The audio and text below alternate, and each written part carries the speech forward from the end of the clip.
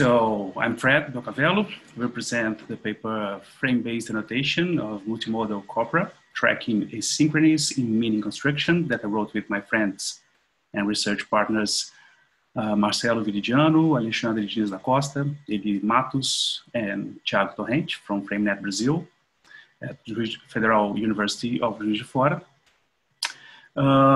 It's been almost 10 years since the FrameNet Brasil lab has been engaged in developing resources and applications for tourism using frames and construction grammar.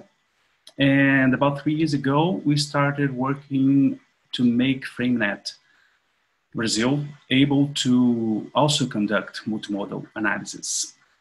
The hypothesis that we came to is that in a similar way to the way in which words in a sentence evoke frames and organize their elements in the syntactic locality, visual elements in video may evoke frames and organize their elements on the screen, or work complementarily with the frame evocation patterns of the sentence narrated simultaneously to the appearance on screen, and providing them different profiling and perspective options for meaning construction.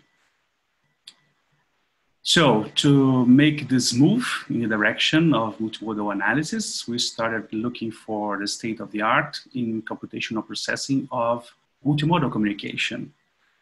And what we found is that multimodal analysis have been growing in importance with several approaches to both cognitive linguistics and natural language understanding. But the integration of natural language processing and vision processing is still in progress.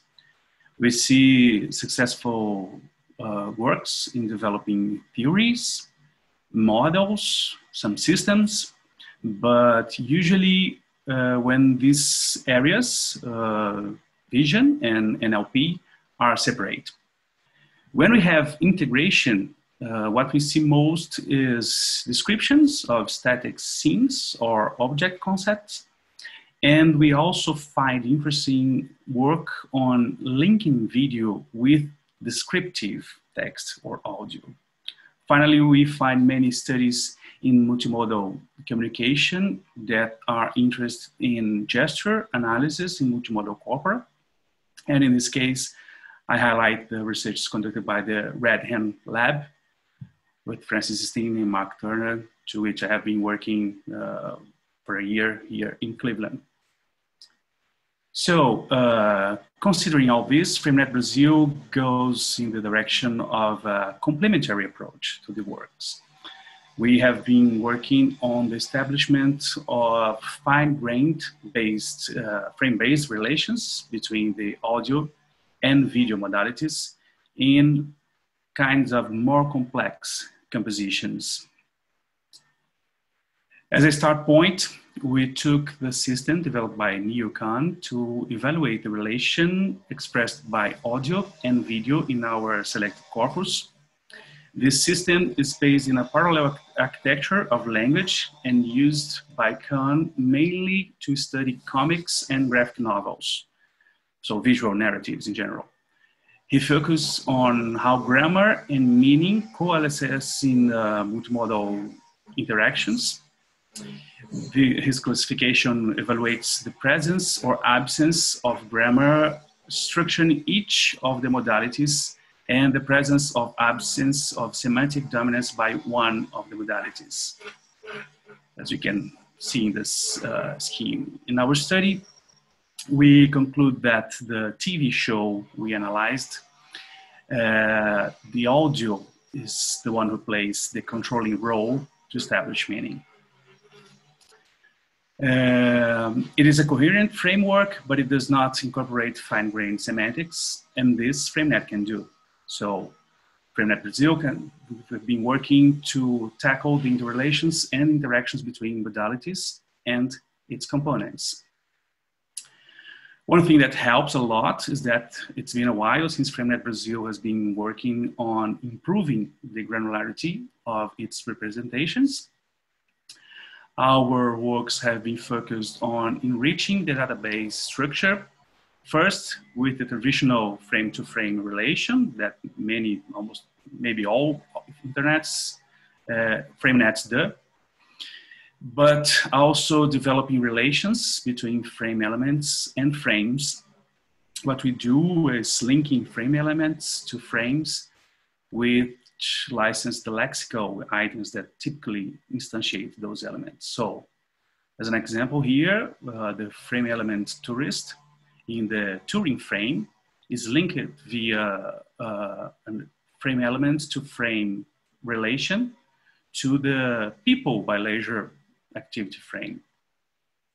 And another relation that we have implemented in FrameNet Brasil is that one that connects core frame elements to non-core frame elements in the same frame. And this occurs when the non-core can act as a metonymic substitute for the core. Another group of relations developed by FrameNet Brasil holds between LUs.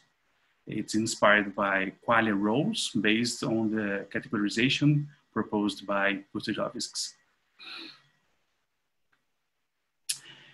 And although frame-to-frame and frame element-to-frame relations already provide a fine-grained semantic representation, they are unable to capture differences in the semantics of a group of lexical units within one same frame. And these differences are very relevant for the semantic representation of texts.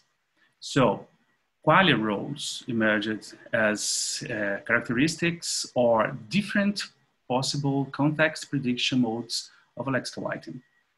As quoted here, they indicate a single aspect of a word's meaning defined on the basis of the relation between the concept expressed by the word and another concept that the word evokes. There are four main qualia roles. The formal is the relation that distinguishes an entity within a larger domain. It works like a taxonomic categorization, then includes characteristics like orientation, shape, dimensions, color, position, size. The constitutive is established between an object and its constituents and the material involved in its prediction. The telic is associated with the purpose or function of the entity. We can expand this role to persistent and prototypical property of the entity object, place, person too, like function, purpose, or action. And finally, the agentive qualia role refers to the factors that are involved into the origin of an entity. So that's the case of the creator, the artifact, the natural type, and a causal chain of the entity. In this figure, we see that food is represented as formal of pizza. The word eat, the verb eat, is telic of pizza, since the pizza is made to be eaten. Flour is the constitutive of pizza because it's an ingredient used to make it. And cook and restaurant are agentive of pizza because they represent the person who causes the pizza to come into existence and the place that prototypically sells it. One problem that's very common that is these four relations is that they are too generic. And this has led many works to the proposal of long lists of subtypes for each relation. In the case of FrameNet Brasil, instead of incorporating another list of relations to the database, we use frames in the same database as mediators of ternary qualia relations. This addresses both the lack of direct links between LUs in the FrameNet model and the poor specificity of qualia relations. So what happens is that two LUs are linked to each other via a given qual using the background structure of frames. This is a way to make the qualia role denser in terms of semantic information. So this figure provides an example of this implementation in the FrameNet Brasil database. The LU pizza has relation with 5 order LUs via qualia. So pizza, restaurant, cook, eat, food, and flour. If we look at the relation between pizza and flour, we will see that LU pizza has a constitutive relation. Pizza is made of flour with this LU, and this relation is mediated by the ingredients frame. So where pizza is the frame element product and flour is the frame element material. So now to test all this, we conducted an exploratory corpus study. The corpus is composed by the first season of the Brazilian television travel show, Pedro pelo Mundo, which means Pedro around the world. It's a show critically acclaimed as an excellent example of good practice in audiovisual composition. And its format also configures a novel experimental setting for research on integrated image and text comprehension, because in this corpus, text is not just a direct description of the image sequence. The TV format combines voice-over sequences, short interviews, and video clip sequences in a very well integrated script. And it offers rich composition of audio and video. There are 10 episodes of 23 minutes each. In each episode, we see the host exploring a city, a region, or a country, and he highlights its cultural and socioeconomic aspects. And for each episode, the audio transcription generates approximately 200 sentences, which means 2,000 sentences for the entire season. And as we have an average of 6.1 annotation sets per sentence, the annotation of the whole textual part of the corpus should give us about 12,200 lexical annotation sets when completed. So here is an extract of the corpus.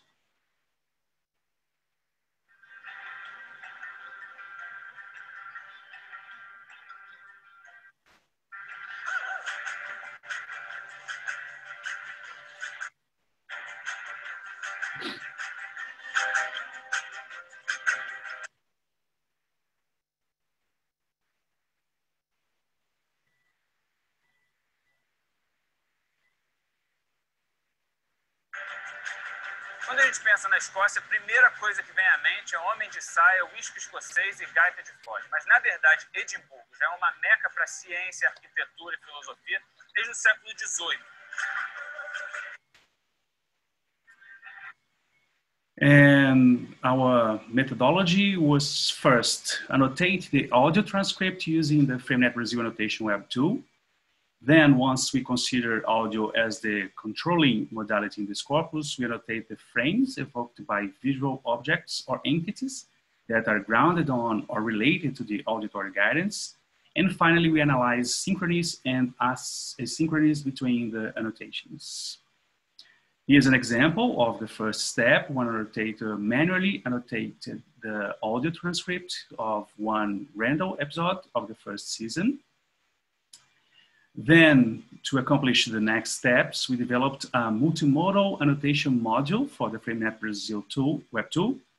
It runs combined with the original web tool and allows the annotator to identify objects and link them, as we see here, annotated for frames, selecting the appropriate frame element evoked. And this step follows the annotation of the audio transcript once the audio is the guide. And the same annotator annotated the video in the episodes for the same categories. Then we contrast the annotations, searching for matching frames, and also considering the synchronicity or asynchronicity for the frames associated in both audio and video. The timestamps associated to the audio transcripts and the video were taken as the correlational unit between the two modalities. To exemplify the analysis, I present the data and the discussion obtained from the multimodal annotation of one sentence in the corpus, which is, in Português, quando a gente pensa na Escócia, a primeira coisa que vem à mente é homem de saia, whisky escocês e gaita de fole. In English, when we think of Scotland, the first thing that comes to mind is men in skirt, Scottish whiskey, and bagpipe. The full annotation of the sentence gave us 10 lexical sets, and the annotation of the video in the same time span generated 4 annotation sets correlated.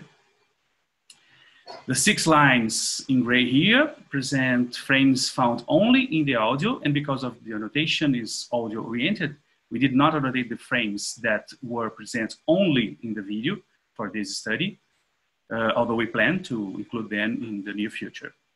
The 4 lines highlighted show the matches between frames annotated for both text, audio, and video.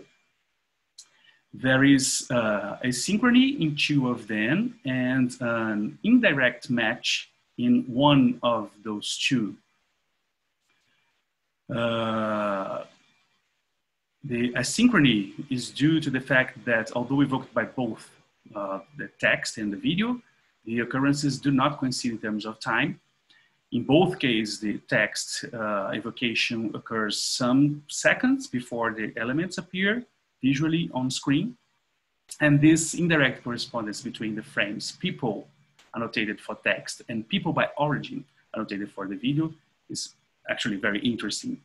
The LU evoking the people by origin frame is homem, man, and this LU does not bring any information on the origin of the person. So the frame evoked in this, evoked its most general of the people family of frames in FrameNet Brazil. But in the video annotation, the annotator chose the people by origin frame, which was evoked by object 7 here.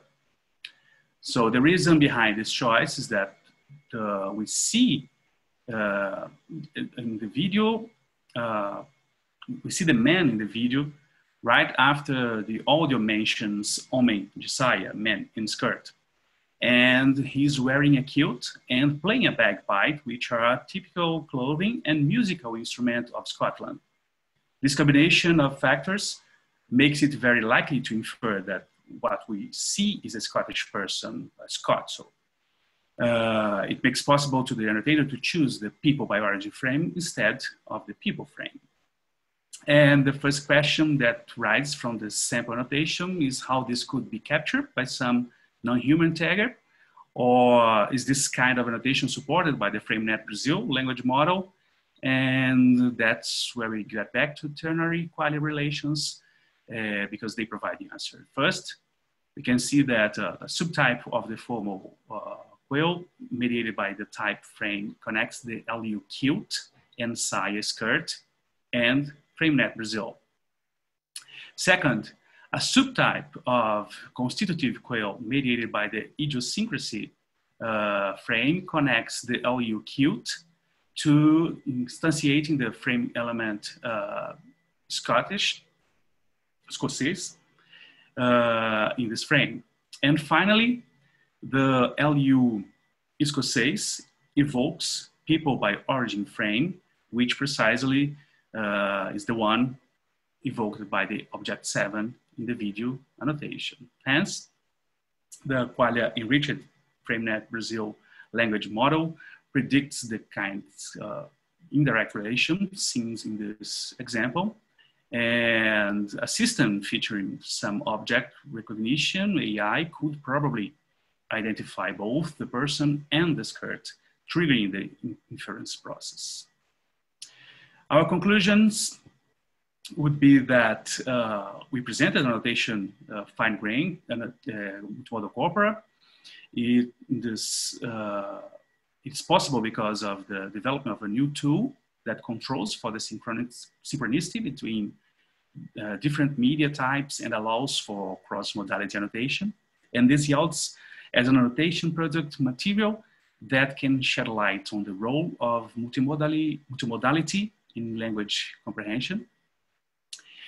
And there are several text annotation tools and several video and or image annotation tools, but they do not control for the synchronicity between different media types, nor allow for cross-modality annotation. Also, none of them are frame-based. So going multimodal is a way of expanding FrameNet Brazil, and using audiovisual data and qualia structure aims to improve the granularity of semantic descriptions and aid in LU tasks.